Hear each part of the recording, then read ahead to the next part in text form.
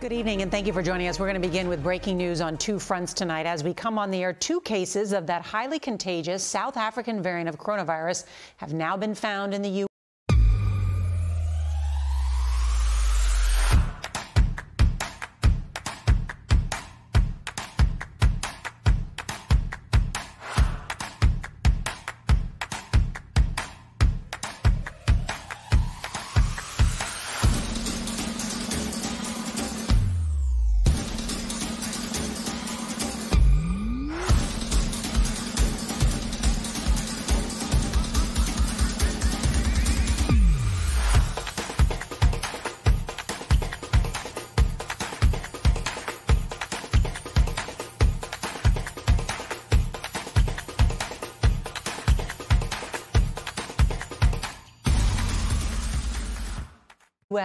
The first evidence that another dangerous mutation may already be spreading nationwide and could soon lead to a surge of new infections and deaths. The CDC says it discovered the cases in South Carolina in two people who haven't traveled and haven't interacted with each other.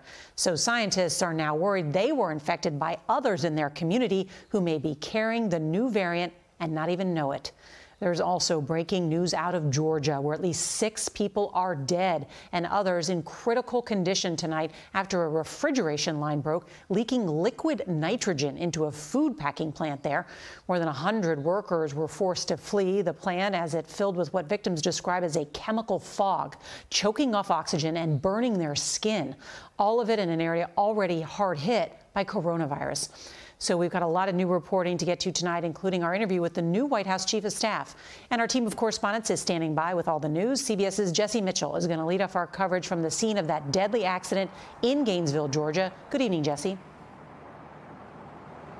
Nora, the deadly chemical leak at this plant sent shockwaves through the community, locking down a nearby school and highway as workers here ran for their lives.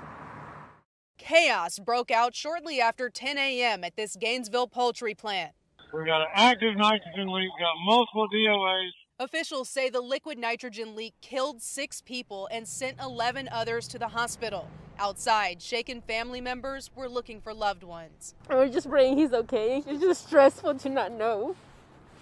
And then he won't answer his phone. Among those taken to the hospital, several firefighters responding to the scene. Investigators are still trying to determine the cause of the deadly leak.